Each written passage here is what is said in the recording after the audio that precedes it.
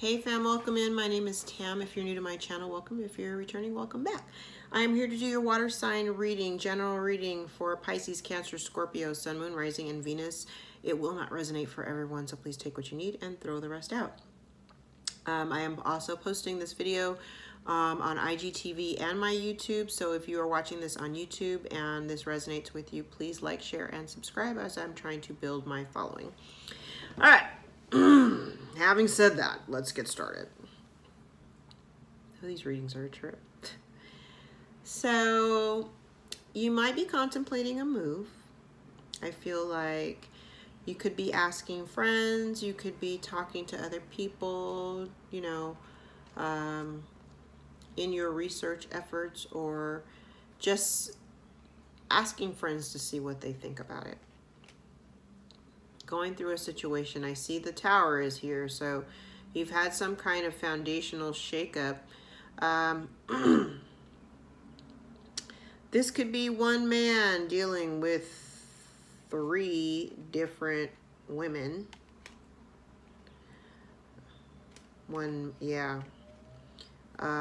Or 2 women at least. There is a decision or a need to make a decision between 2 things, 2 people that you are emotionally invested in towards the start of a new beginning in love. This is a deep soul connection. I do have counterparts on the board. I have the King and the Queen of Cups here, but I also have the Queen of Swords and the Queen of Wands.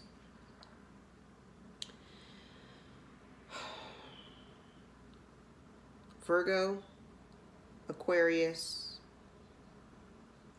Sagittarius, Pisces, Scorpio, Gemini, Leo.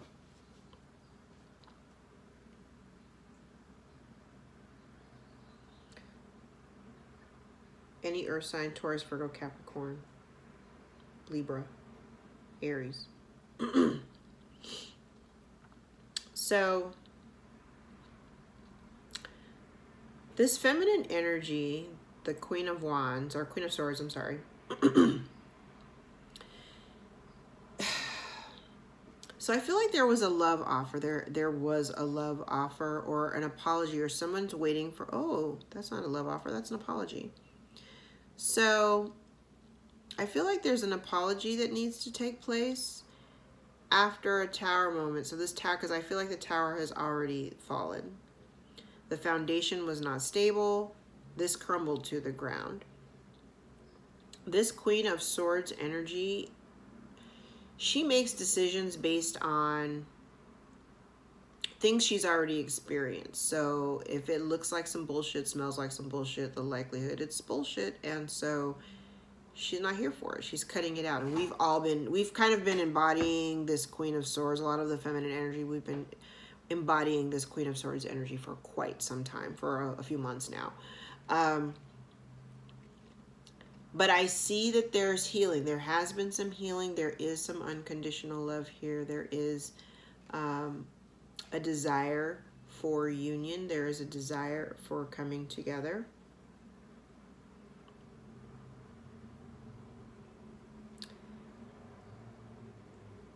At the center of the wreath, though, is the 7 of Swords. The 7 of Swords has shown up a lot for water sign readings over the last few months, and I think it's partially because it's like you might be lying to yourself. You might be lying to other people. You could be needing to make a decision and talking yourself into it. I feel like, for me, this card is giving me the vibes of saying all the right things. It could be laced with a little bit of, you know, half-truths or whatnot. Sounds pretty, but it might leave you a little bit conflicted, mentally and emotionally. I see that you're working towards self-mastery. You are working that, and or you are trying to, one, yeah, this is mastering. This is self-mastery. This is about finding the courage to work on yourself, to build your foundation, to build a stronger foundation. And looking back, I mean, there could be some impatience in this. I sense a little, I feel like very anxious. I started feeling anxious when I started shuffling the cards.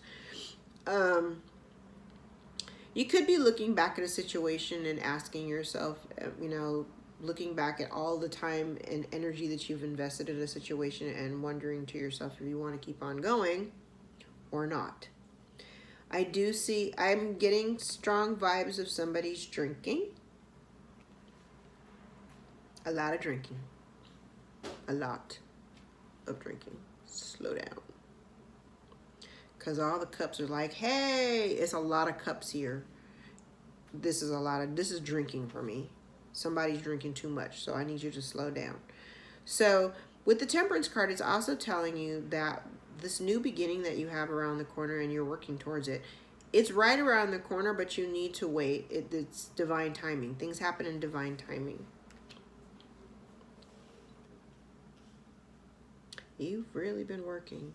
And you're ready to take a leap of faith. You've kind of surrendered. I feel like you may have gone through an awakening. You may have experienced an awakening where you're ready to surrender to the divine and you're ready to allow things to just unfold the way that they're supposed to.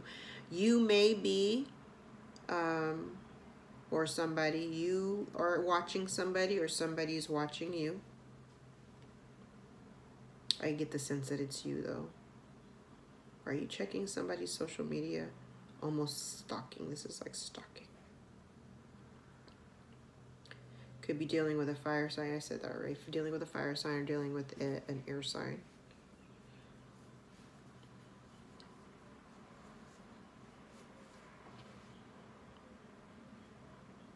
Yeah.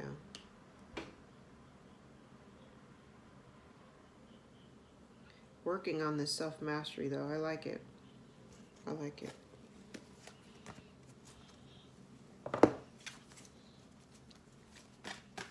But I get this tower. I feel like the tower has already happened. Like maybe someone cut out a situation and it caused this tower moment. Like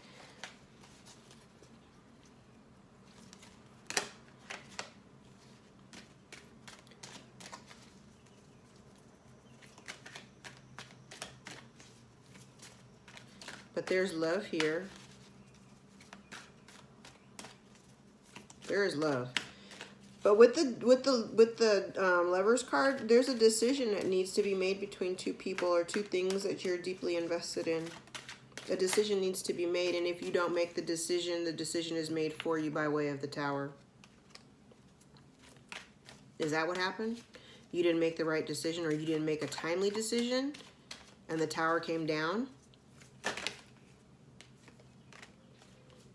Huh. Soulmates. Deep knowing. Fire signs also got this card.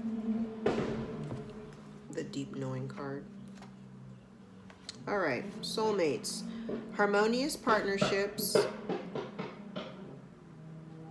Love, friendship, companionship, a relationship fostering personal growth. You are meant to evolve and transform with the companionship of others. Certain people enter into your life in order to take you to the next level of healing, consciousness, and authenticity. It is always a reciprocal experience, although the results for each of you will vary.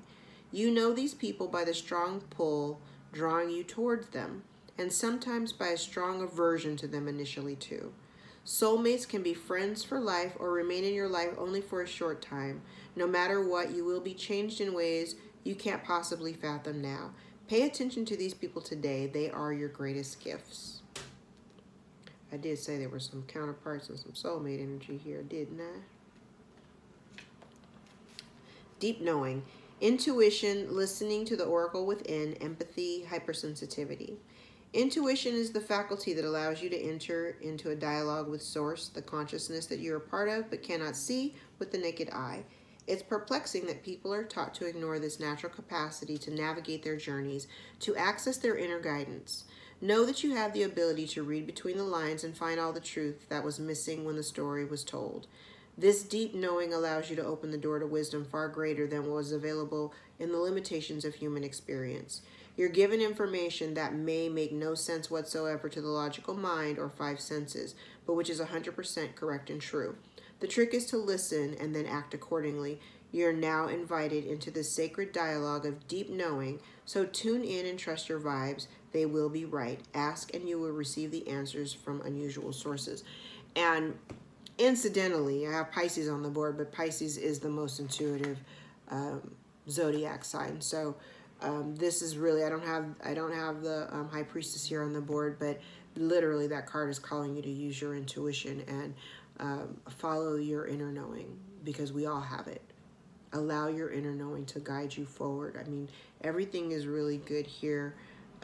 You've got a new beginning on the horizon. You've got you know, passionate new beginnings towards a solid foundation, but you might need to get out of your head a little bit. And if there's self-sabotage, or you've been self-sabotaging, ooh, we got to cut that out, okay? All right, I hope this reading resonates for you. Thank you so much for your support, and I'll see you guys next week.